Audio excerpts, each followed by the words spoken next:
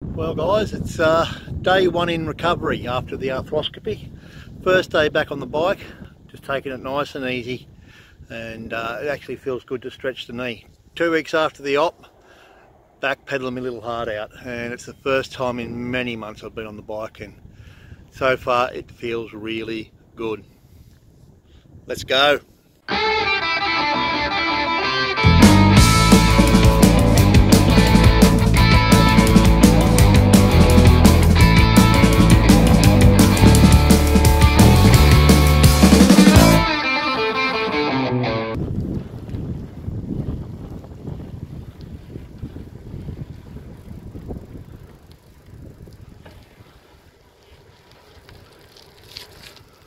Why not try a little bit of dirt?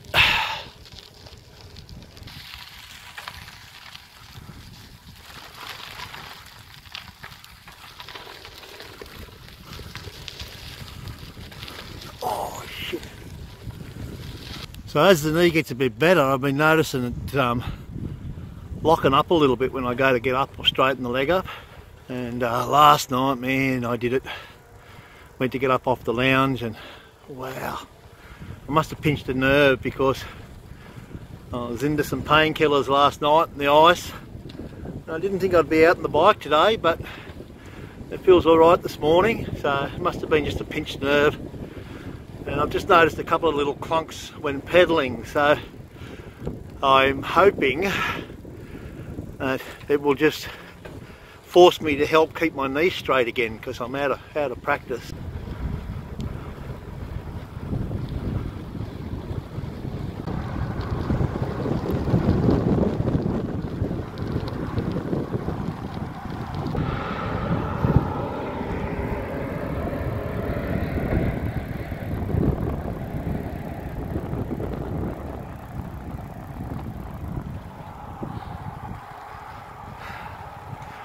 Some of the native wildlife.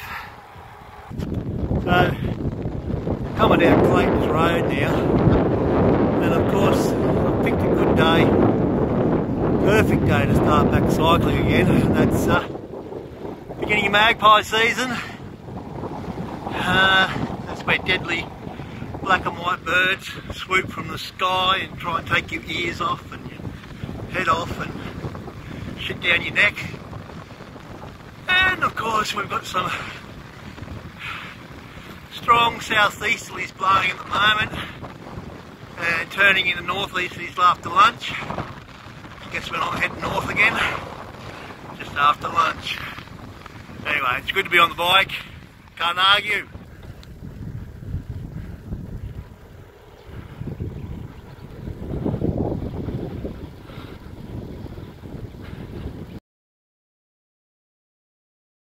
My daughter, when she started cycling, wanted to know why the edge of the gloves were really soft, and so I told her and she didn't believe me. So in case you don't know, the reason that the thumb side of your cycling glove is soft, so you can wipe your nose. So coming up to the second part of the Clayton's Road loop now, it takes a right turn here, and if you want to do the full loop you go around and join onto Wises Road. Me and my infinite wisdom has decided to do just the half loop, so I'm just going to go down and around onto Tomlinson's Road and cut across onto what's it called? Oh, I can't remember, but yeah, another road that shall remain nameless. All the macadamia trees there lined up, which Bundaberg region is renowned for.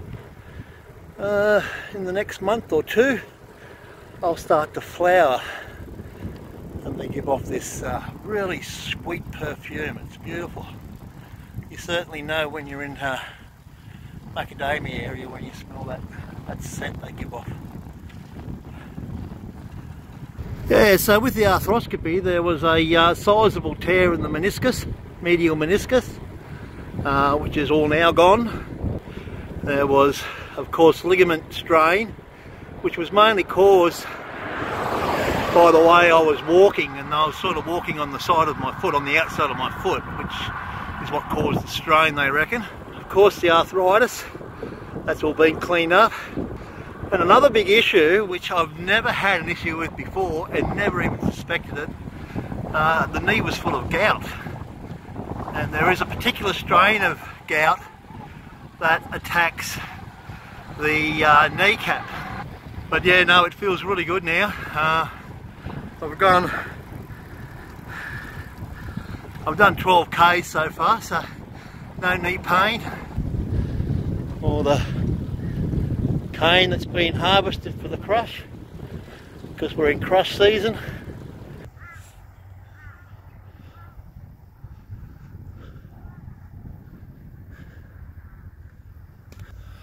One truck goes down to meet the harvester with an empty bin. The other one goes off to empty his full bin.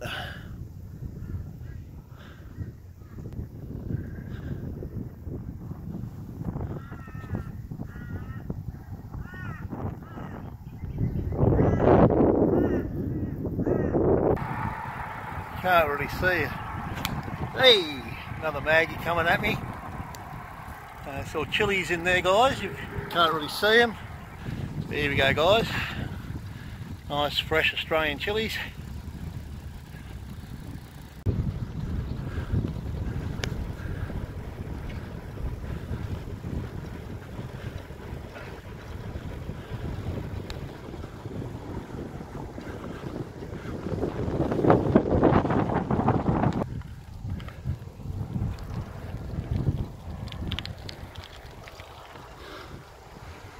So we've turned on to Mahoney Dexter's road now. That's that road that shall remain nameless. For no particular reason, just that I couldn't remember it. At least the wind's still coming from due east, so it's not in front of me at the moment, so it'll be a bit of a relief. And we've got some freshly harvested paddocks. And up ahead you can see some tomatoes that are spent. Grow a lot of tomatoes and zucchinis and squash, pumpkin, rock melon, watermelon, all big, and of course sugar cane. And there we have all the zucchinis growing.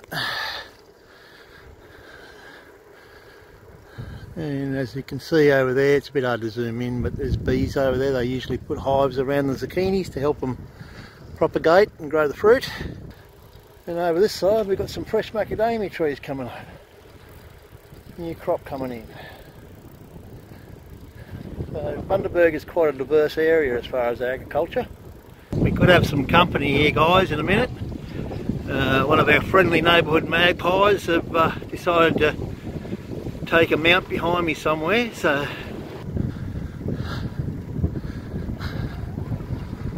I'm pushing straight into the wind here, guys. Heading east, heading into it. Probably pumping about 25, 27 kilometres an hour into it at the moment. That's the wind, not me. So we're heading up Charge Road now onto Lovers Walk. So a bit of a reprieve out of the wind for a few minutes anyway. So we're going to continue up here on Charge, then ride onto Lovers Walk, and then we'll work our way around onto the Ring Road and up onto Elliott Hedge Road. And I'll just head down Walker Street to home then. That'll do me today.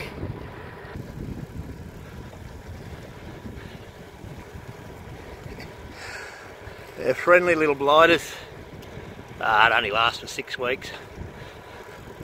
A lot of people put, and I don't know why, zip ties on top of their helmets.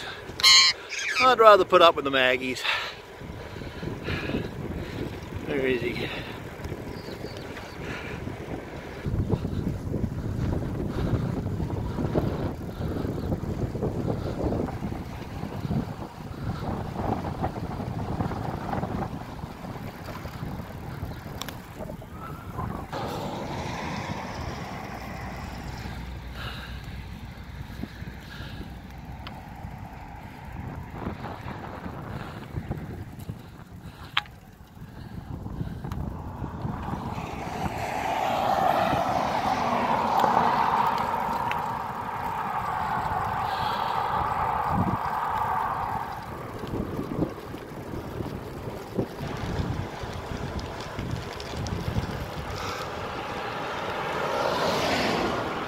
Woohoo! Tailwind.